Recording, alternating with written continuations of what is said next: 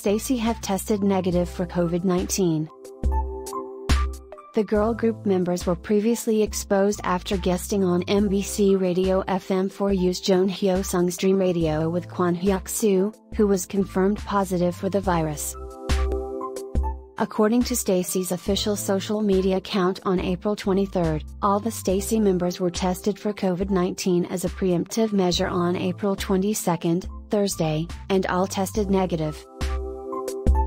Their label HYUP Entertainment stated STAYC will be avoiding close contact, but they'll be continuing their schedule starting today.